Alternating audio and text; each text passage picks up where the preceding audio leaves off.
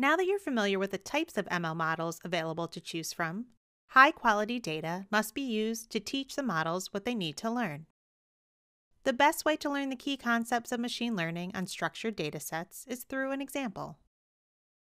In this scenario, we'll predict customer lifetime value with a model. Lifetime value, or LTV, is a common metric in marketing used to estimate how much revenue or profit you can expect from a customer given their history and customers with similar patterns. We'll use a Google Analytics e-commerce dataset from Google's own merchandise store that sells branded items like t-shirts and jackets. The goal is to identify high-value customers and bring them to our store with special promotions and incentives. Having explored the available fields, you may find some useful in determining whether a customer is high value based on their behavior on our website. These fields include customer lifetime page views, total visits, average time spent on the site, total revenue brought in, and e-commerce transactions on the site. Remember that in machine learning, you feed in columns of data and let the model figure out the relationship to best predict the label. It may turn out that some of the columns weren't useful at all to the model in predicting the outcome. You'll see later how to determine this. Now that we have some data, we can prepare to feed it into the model. Incidentally, to keep this example simple, we're only using 7 records, but we'd need tens of thousands of records to train a model effectively. Before we feed the data into the model, we first need to define our data and columns in the language that data scientists and other ML professionals use. Using the Google Merchandise Store example, a record or row in the dataset is called an example, an observation, or an instance. A label is a correct answer, and you know it's correct because it comes from historical data. This is what you need to train the model on in order to predict future data. Depending on what you want to predict, a label can either be a numeric variable, which requires a linear regression model, or a categorical variable, which requires a logistic regression model.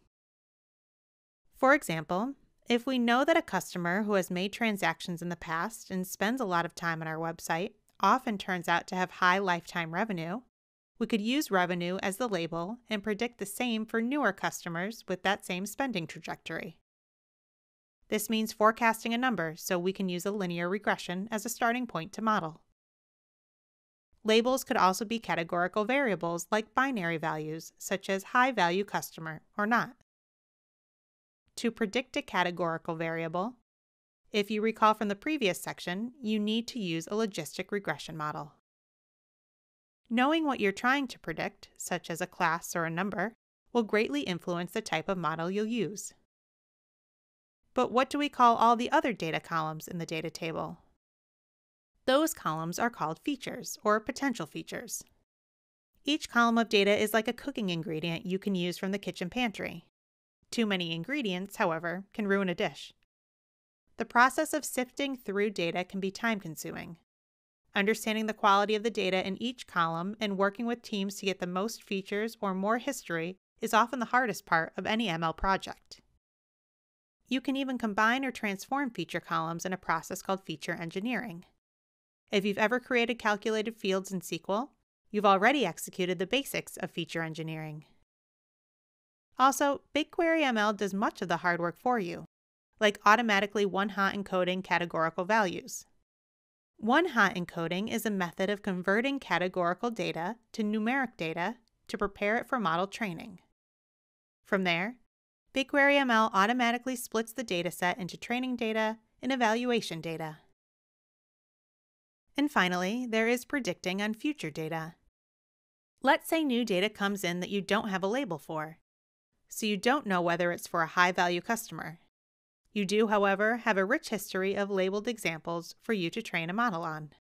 So if we train a model on the known historical data and are happy with the performance, then we can use it to predict our future data sets.